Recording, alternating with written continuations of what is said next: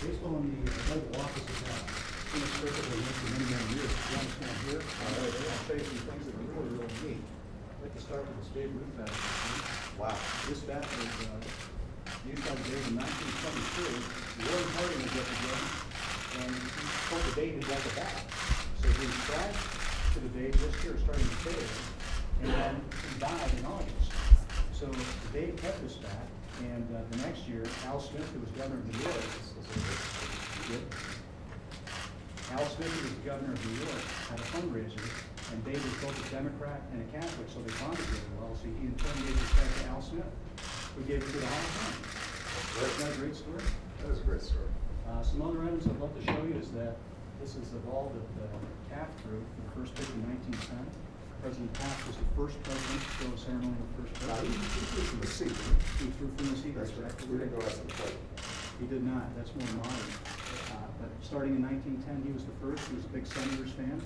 Threw that to Walter Johnson, who gave it back to him. He inscribed the ball to Walter Johnson and gave it back to him.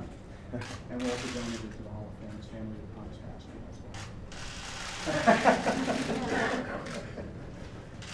This is a very famous letter. It's called the Green Light Letter, written by Franklin Delano Roosevelt to Commissioner Landis just after Pearl Harbor, asking if baseball should stay, should it keep going. And I honestly feel that it would be best for the country to keep baseball going.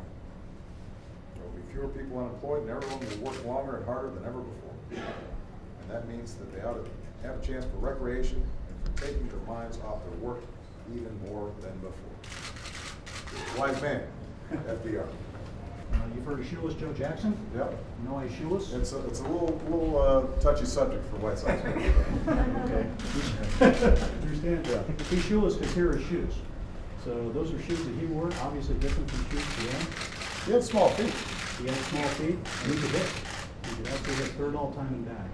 And it is touchdown, I understand. This is the glove used by the great Joe DiMaggio. He ended his career in 1951. As you can see, the welding was a little different. And still he became the great center fielder he was using a glove like that. Joe DiMaggio's glove. These are all World Series rings that have been presented to teams over the year. Thought I could start by showing you one that's probably meaningful to you. Yeah. Oh, it fits. And that's surprising. Right now we're in an exhibit called Pride and Passion, the African American baseball experience, and this talks about African Americans in the game up to and through integration with Jackie Robinson. What's important to realize here is that it took 13 years for baseball to integrate, but they were, 7 years ahead of Brown versus the Board of Education, Right. 16 ahead of Martin Luther King's March. They have, Jackie Robinson helped make Brown possible. Absolutely. In those first 13 years, Mr. President, you had 9 rookies of the year that came out of Negro leagues. Andre, I don't know if you knew that. 9 most valuable player awards, including Campy 3 times, Ernie Banks twice. And what it shows you is just how quickly the game became so much better with its integration. We know that 42 is now completely retired since Mariano Rivera finally hung it up. This was the Dodgers retiring of his jersey in 1972. They were the first team to do so. 25 years later, Commissioner Seelig mandated that all 42 be retired. An important milestone in baseball history. You see some great remembrances of the World Series, the World Series win. Scott Sednick, he didn't remember the whole season. Hit the game winner. That was a big one. The big one. Jeff Blum, Freddie Garcia from the clinching game in Game 4. There's been 23 games in perfect games in the history of baseball, 2 of them by White Sox. Got Philip Humber, who did it a couple of years ago. That's his limit. And then Dwayne Wise used that glove to make a miraculous catch off of Mark Burley. For the perfect game. It's perfecto. So Yeah. White Sox have a lot of history. Let's look at the Cubs. That's all right. All right. Gotta have a little Cubs history here.